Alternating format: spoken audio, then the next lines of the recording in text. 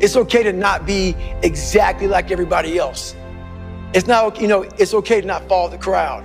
So that's the one thing I would tell people is, don't worry about what everybody else is doing. Worry about what you're doing. Focus on what you're doing, because everybody else out there, everybody judging you, they also have problems themselves. And that's when I realized myself. So I stopped comparing myself to everybody else, and I was comparing myself to me.